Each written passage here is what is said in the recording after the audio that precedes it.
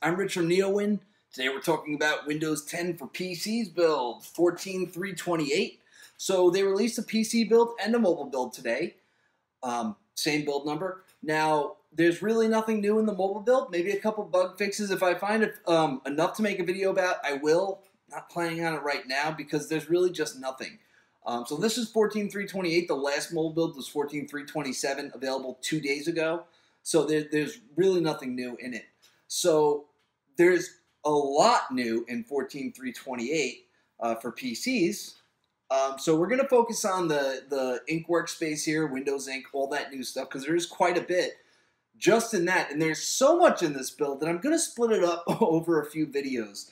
So what it's likely going to be, there's probably going to be this one, Windows Ink. There's probably going to be one about maybe Cortana and Action Center improvements, and then maybe a video for just everything else, or just a really long video that covers everything. I should probably do one of those too. There's going to be quite a bit. So let's dive into Windows Ink. Okay, so as we know, this build has something called Ink Workspace, right? So I thought this was going to be a certain app. As we can see, by the way, we do have a new start menu here, but there's no Ink Workspace app. So I looked into it, and it's this icon down here. That opens up the Windows Ink Workspace. Now, that icon shouldn't be there. This is a Surface Pro, and this icon is only supposed to show up by default if you have an active pen that pairs with your computer. Now, the Surface Pro 1 and 2 had a Wacom pen. There's nothing paired there. And what you should have to do if you don't have a pen that's actually paired with your computer, you should have to right-click on the taskbar and then check off Show Windows Ink Workspace button. So my Surface Pro had it on by default. Yours might not, and if you want to try it, that's how you activate it. Okay, so we start with sticky notes at the top, and this, as you can see, it's not your sticky notes that you're used to. This is actually a UWP app, which is a little frustrating since the background is blurred out, and if we write something on here, we'll just say, I know my handwriting is terrible, meet me tomorrow. Right, so by the way, at build, this thing would turn into a link. It's not doing that, and that feature is coming in the coming months. Right, so we can change the color of our notes here and stuff, which is nice and all. It's not that exciting, and when you close it, you're back to your regular screen. So there's nothing actually sticky about these notes, right? But we do have the old sticky notes here. And this is the old one, the desktop app. So we can see that the pen works here too, but it actually sticks to your screen like the sticky note that we all know and love. So I'm sure it'll get better. There's features coming. I mean, it's the fast ring. This is the first time it's being announced. So I think it's great. But it's nice that you'll be able to set Cortana reminders with it. I'm pretty excited about all this stuff, actually. So here's Sketchpad. So this is basically where you just draw, and you know, I'm sure I can make a whole video about this. There's the digital ruler that we all knew about when at build. So we could use this to draw a straight line here, and yeah, I mean I think it's pretty cool. So there's no digital protractor as far as I know, but yeah, cool. So anyway.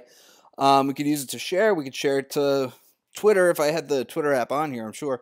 So yeah, lots of cool stuff there.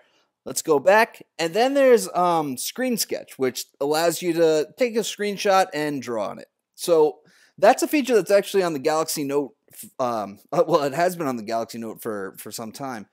And it's a good feature because there are times when you need to write on the screen. It's something that this is really all building on stuff that they thought about in Edge, where you can write on web pages. And, you know, it makes sense. You might want to write on a web page.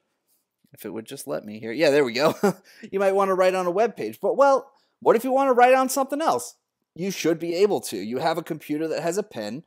You should be able to write on stuff. It just makes sense, and it's a nice feature. So as you can see, recently used Edge here. You can check for pen apps in the store, right? And by the way, there are other pen features coming up here, right? So one feature that that I'm particularly looking forward to is marking up maps. As we can see, they're in your recently used. They showed it off at build, but it's just not in this build just yet. So if we use it to open maps, we could do that here.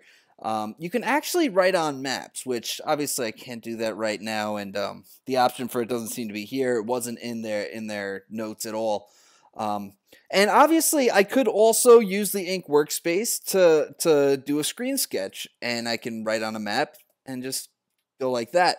But you won't have to. You'll actually be able to write on the map, and what's really cool about that is if you have, say, a Windows Phone, you'll be able to open up that map, and your notes will still be on it, which is really cool.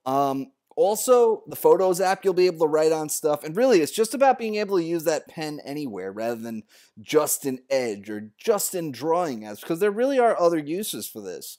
And it's a lot of really cool stuff, and it's just a lot of common sense stuff. For instance, I mean, writing a date in sticky notes. Why doesn't that date just turn into a link so you can click on it and set a reminder in Cortana? Now you can. All right, so that's about it for Windows Ink. It's a lot of cool stuff. There's and if you're on the fast ring, check it out because it's fun and it's useful. Because this is something that got me attracted. It's the first thing that got me attracted to the Surface Pro 3 and later the Galaxy Note 5. And it's just that you can just take notes however you want. Surface Pro 3, it was just that you can click the top of the pen and it'll open one note and you can just start writing down notes. And with the Note 5, it was that you can just pop the pen out and start taking notes. And they just have these really great note-taking features like this screen sketch where you can just take a screenshot and just start writing on it. And it's all very useful if you use your computer to be productive. I know a lot of people don't, and that's no insult because a lot of people just use their computer to check Facebook and email, and that's fine. But this will allow you to do more. Anyway, guys, that's it. I'm Rich from NeoWin. Have a great night.